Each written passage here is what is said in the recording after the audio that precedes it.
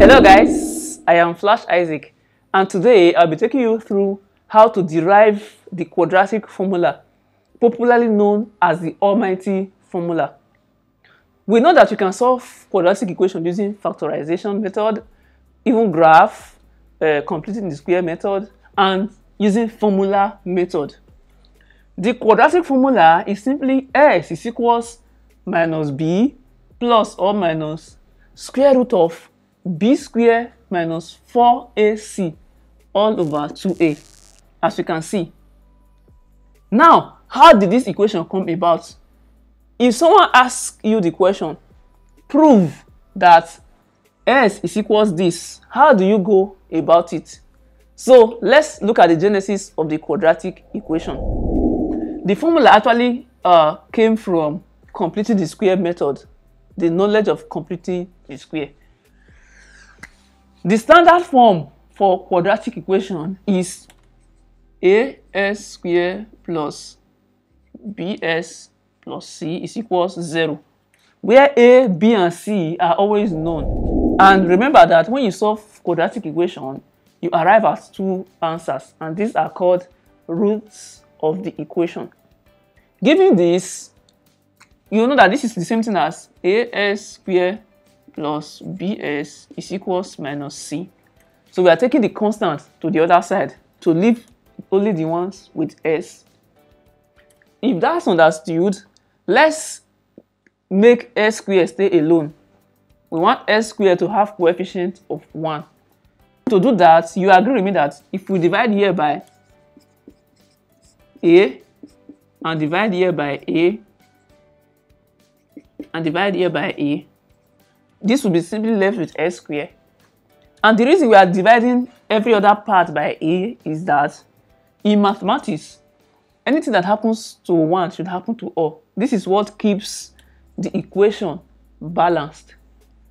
If that's understood, a over a here will be left with s squared plus bs over a is equals minus c over a. Now, in completing the square method, or to solve quadratic equation using completing the square, you get to this stage. When you get to this stage, you do something. The coefficient of s is simply b over a. That's the coefficient of s. What you do in this case and in completing the square method generally is you have the coefficient of s and square. So this is the same thing as 1 over 2 b over a all square. So we are halving the coefficient of s and we are squaring it. So it's the next stage.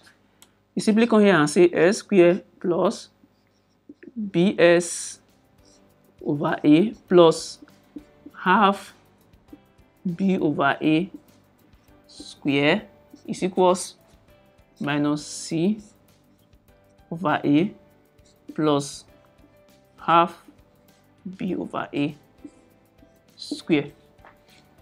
Simplifying that, we should have s squared plus bs over a plus the square of b is b squared. 2 square is 4, should give you 4. A square is a square, right? So we have this here. So similarly, here we have minus c over a plus b square over 4a square. If I say s plus b over 2a square, you simply tell me that it's the same thing as s plus b over 2a, s plus b over 2a. And you tell me that it's the same thing as s times s, that's s squared plus s times b over 2a will give you bs over 2a plus this will give you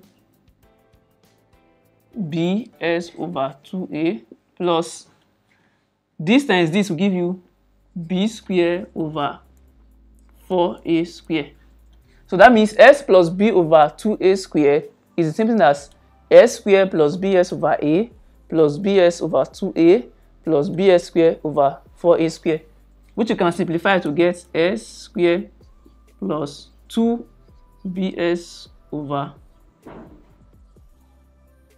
a over 2a plus b square over 4a square, which is s square plus bs over a plus b square over 4a square. Now, why did I do that? I did that because if you compare to this, look at this, s square plus bs over a plus b square over 4a square. So this is the same thing as this, and it's the same thing as this. So this shows that s square plus bs over a plus b square over 4a square is the same thing as s plus b over 2a square. So putting that here, or replacing it with this, you have s plus b over 2a square is equals, so let's look for the LCM here. LCM there is simply 4a square. 4a square divided by a will be left with 4a.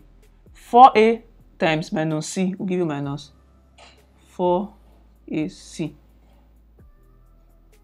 plus b square. So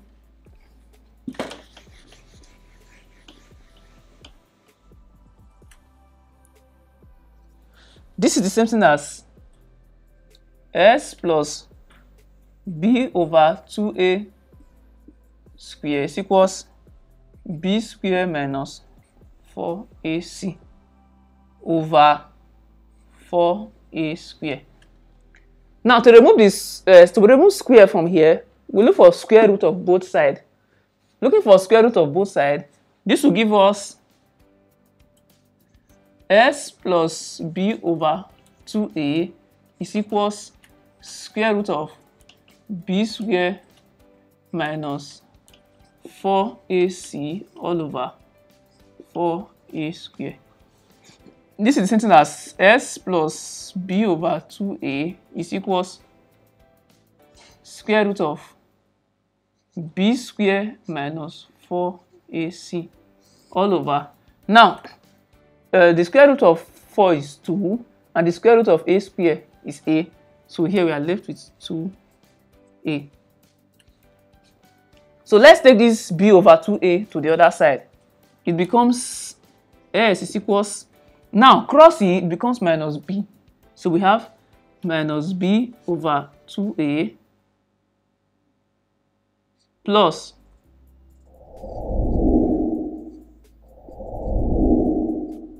all over 2a. So plus or minus. So plus or minus because it's a quadratic equation. You are expected to have two different answers. So that's what that one comes in. The plus and minus help you to get the two possible values.